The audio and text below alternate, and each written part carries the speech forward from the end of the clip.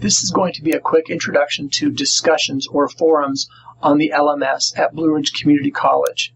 It's important that you understand these because as you interact with them, it may be intuitive and you may be technically savvy and this is not difficult. But if you struggle at all or you don't know how to interact, it's important to understand just some quick basics. You're probably not going to get all 5 kinds of forums in one class, but your instructor will choose one of those. So these are the 5 kinds of forums there are, and I'll walk through them just a little bit. What's most important is not that you know the name, but rather that you know how you're supposed to interact with them and which button to push, because sometimes that isn't very clear.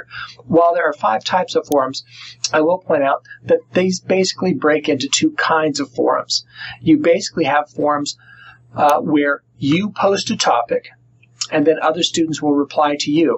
So the instructor will tell you what you're supposed to give a topic on, and then you will then hit that you're going to add a topic, and then all the other students will have an opportunity to basically interact with you and respond to your topic. So if it were like, what recipe did you like?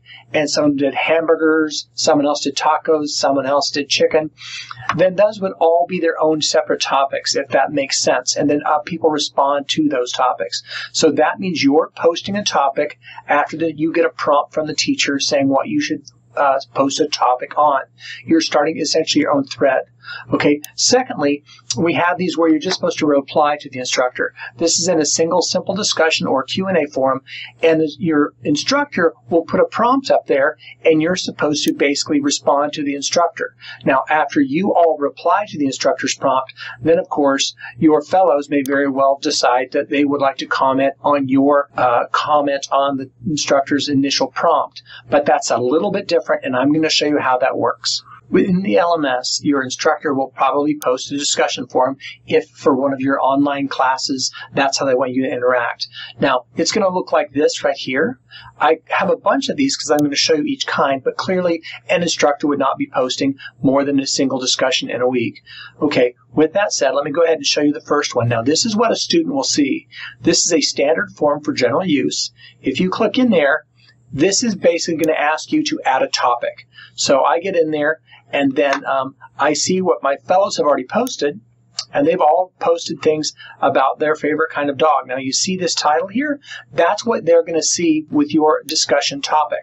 So all of these people have already posted something, and basically you can click in and see what all these people said about Devin's topic or Esther's or so on. So you click into these and you'll see what the other students have already posted.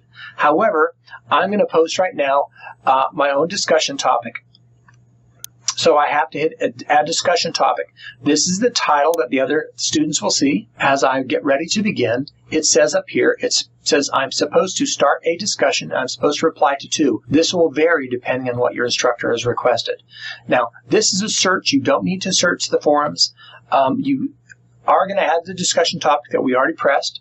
Now, the subject I'm going to put in here, I'm just going to type in Labrador Retriever, and then I'll put in some information about that. And then all I need to do is come over here and hit Post a Forum, and my entry will be in with everyone else's. Now, after I've done that, what I can do is I can come down and I can click into someone else's, and then I can respond to theirs because the instructor has asked me to. So if I click into Anna Abels, it will show me what she and other people have written. And this is Anna's post, so Anna's the person who started this. And then these other individuals are replying to her poodle comment. Now, if I have something that I want to say to Anna, I will hit reply as well. And I can put in some more information here as a student and hit post a forum. The only other thing I'd like to show you is in all of these, if you are going to post something other than just text, when you click into it, you'll see there's an advanced here. This, if you choose advanced, then you can put in links and it gives you these HTML icons. If you are unfamiliar with that, that's fine, but this is how you would do something a little bit more sophisticated in your response. If your instructor said, hey, I would like you to add a picture, or would like you to add a video link or a link to something you've done.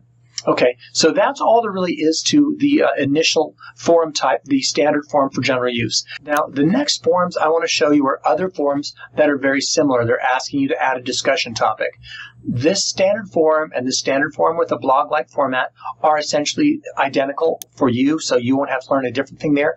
The other one that asks you to add a discussion topic yourself is each person posts one discussion. Okay, now same thing here. This week the instructor has posted this, and I'm going to use the same illustration I talked about earlier. Imagine I'm in a cooking class. I have been asked as a student to supply my own favorite recipe and have other people see that and comment on it because I came up with this recipe myself. So what I do here as a student, view grades will show me the grades I've received previously. That's a distractor. I don't have to search forums, don't worry about that. What I will see is add discussion topic. Now, for this one, it's called each person posts one discussion. If you add a discussion topic, you can't go back and add a new topic. You can only add one. So if you do this inadvertently and you add something wrongly, when you go back to it, you're going to see that this button disappears. Okay, but I'm going to go ahead for this student, and I see all of these recipes, and I'm just going to really quickly add a discussion topic. And I click Add Topic, and sure enough, same thing as before, I'll have this subject line that shows up as the title that other students will see. So I've added that comment there, filled in my little recipe. If I wanted, once again, to add a picture, or if I wanted to add a link, I would choose the advanced key here, but I'm not going to be doing that right now.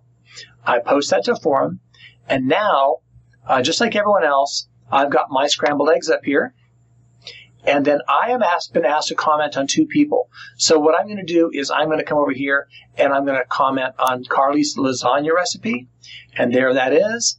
And what I'm going to do is come down here and I'm going to hit reply.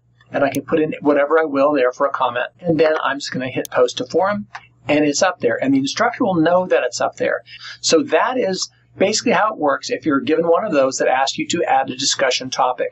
As I mentioned, some of these you can just reply. With that said, a single simple discussion is a very simple kind of a discussion format because you're just responding to what the instructor put as their initial post. So I hit click simple discussion, and then I look up here and it says what I have to do. It says they want me to comment on and then reply to two of my fellows' comments. The instructor prompt to which you must reply is share your thoughts about the value of paper currency versus digital like Bitcoin. Now, I don't have an added discussion topic. All I have is reply. I'm not going to reply to my fellow students first. I'm going to reply to the instructor first because that's one of the things I'm required to do. So I hit reply.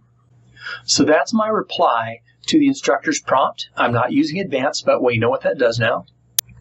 I hit post to forum, and there it is, and my fellows will see that. And then if I want to respond to someone else, same as before, I'll come and hit reply. I'll be able to put that in. I think that should be self-evident by now. But that's how this type of forum works, and we have one more that's a little different. This is called a Q&A forum, and it's different because what happens here is you're going to log in and you're going to have a prompt that the instructors put up there, and then they're going to ask you to put in your opinion and reply to that prompt, and you won't see any other of your fellows' responses themselves. Instead, you'll just see the prompt your instructor gave you until after you've entered that, and you wait like half an hour, you log back in, and if other people have already responded, you'll see theirs. Now, the reason that people use this very often is so you're not influenced by what other people said. Maybe that we've all been studying the same stuff this semester, and we're being asked to share what our final paper is going to be on. Well, if there were a couple of really terrific topics, people might be influenced by those and want to do something similar. So I'll come over here as a student, and I will go to Q&A forum. And then once I see the Q&A forum, I'll look down here, and the only person that I'm seeing right now is my instructor. And what I can do is I can click the topic itself, but this is what you need to know. View grades is not that. Subscribe is not that. You're going to click your instructor's prompt. Now it says, what is your choice for a research paper? So you're going to be able to put that in here. And now I've posted that, and I can hit post to forum. At this point in time, my response is visible to myself, and if my fellow students have already posted theirs, when I come back in like 15 minutes or half an hour and I click into this, I will see everyone else's, and then I can reply to theirs. So for this one, you really can't add a discussion topic, you can just make replies. Okay, with that said, this should help you understand how to use the forums. I appreciate your time.